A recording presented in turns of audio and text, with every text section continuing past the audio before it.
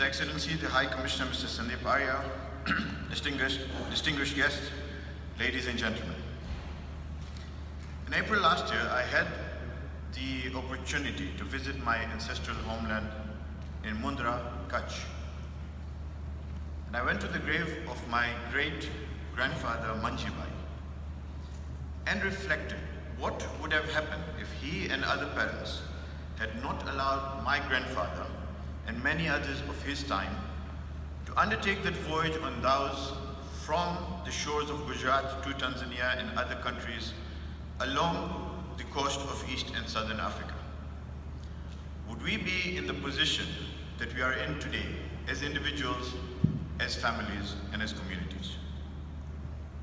Even after such a reflection, I know there was no surprise that my great-grandfather allowed my grandfather to undertake this migration because he was, after all, a Gujarati. Gujaratis have always been a very enterprising community who have shown interest in international trade beyond their linguistic and national borders. We are often criticized as being obsessed with our businesses, working long and ungodly hours to the annoyance of our competition. So much so that I'm sure most in this audience will agree with me. When the British meet, they ask, how is the weather? And when Gujaratis meet, they start, Dhando kya ucha? Gama vai parcha. It is this enterprising sense that has allowed us to have an outsized impact in the countries we have migrated to and that we have adapted to and have called home. So much so that myself and many of my generation today relate to being Tanzanians first and Indians second. The contribution of the Indian diaspora to Tanzania's development across all sub-ethnic and religious communities have been profound and in many ways very interlinked. I have, however, been asked today to highlight only the Koja Shia ethnicity community in Tanzania, and while the economic and political leadership of the Indian diaspora has been highlighted today, I will focus on the outreach of our community in my talk today. The East African experience of the Koja Shia ethnicity community is so profound that today, apart from the ingrained culture, I see the obvious telltale signs of this unique blend of East Africanized Koja culture in many centers globally, from Swahili being spoken widely in our community in Orlando, Florida, to the traditional pilau and mandazi being served in our other centers globally. Our history of migration to Tanzania can be traced to the 1850s when the first Koja with other Gujarati families started moving out from India to explore prospects in East Africa and Madagascar. The first mosque and community center is said to have been built in Zanzibar in 1881 by community stalwarts who had arrived from India like the late Devji Jamal, who incidentally is an ancestor of Professor Abdul Sharif Devji. An interesting feature of the architecture of both the mosques of our community in Zanzibar is that while the Koja community brought with themselves quite a bit of the Indian culture, the centers are a blend of Indian and local Zanzibari architecture.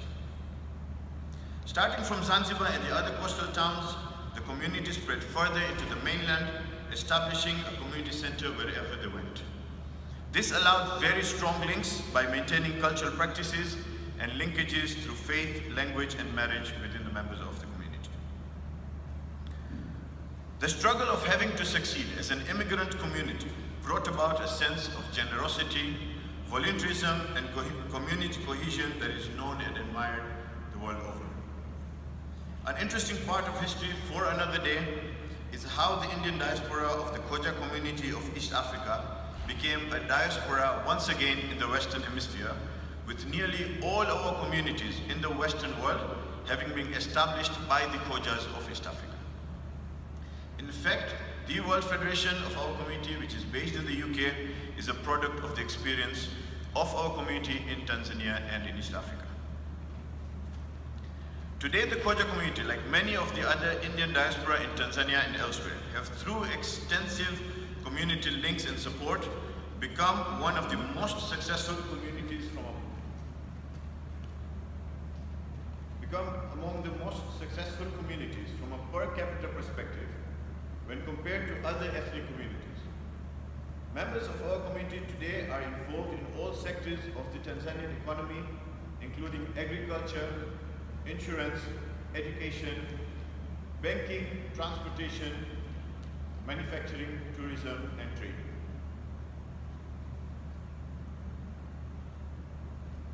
While a social-religious community is established to serve its members and their social and spiritual needs, we have always been cognizant of our responsibility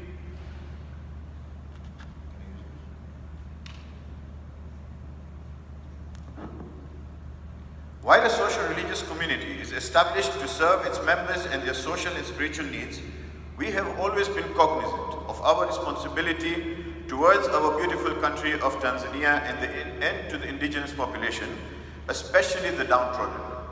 It is because of this that our communities, both as private individuals and as part of the structured community, have set up infrastructure in areas of affordable health, affordable education, sanitation, welfare support, and economic empowerment schemes.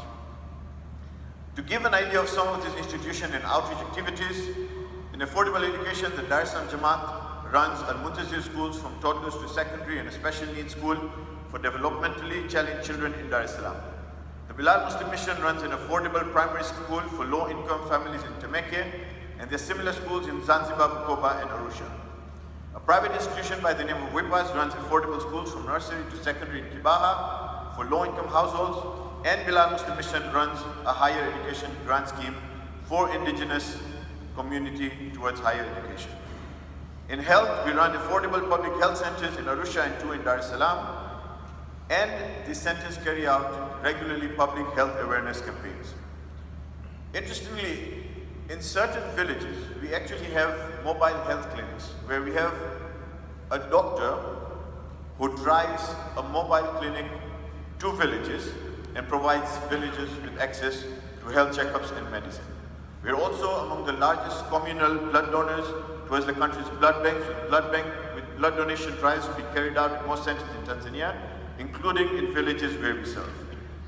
And among the largest initiatives that have been acknowledged at the national level are the eye camps, where thousands in villages across the country get free cataract procedures and prescription glasses every few months. In villages, we promote sanitation and water projects like water wells to improve access to clean drinking water. And one of the largest global schemes that we run at the World Federation with our regional partners is what is known as the annual Ramadan Relief, where in excess of $1 million is collected from donors globally towards assistance of indigenous people in all countries where we operate, and a substantial amount of these funds are used in Tanzanian villages and low-income communities. Our communities across the world have learned from our communities in East Africa how to maintain our culture and structures while being collaborative with other communities and being a force of good in the different countries where we have established ourselves. I believe these traits are not unique and come from the common heritage that we have all gathered here to celebrate. Our community, while being dispersed the world over, does not forget its roots.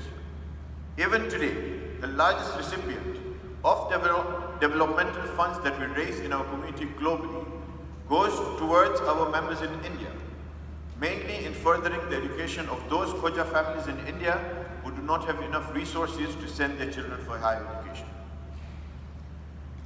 There is something very unique about the blood that flows through the veins of all of us in this room. We might not share the same faith or even the same mother dialect, but it is the love of the motherland that has brought us all together today and for generations to come.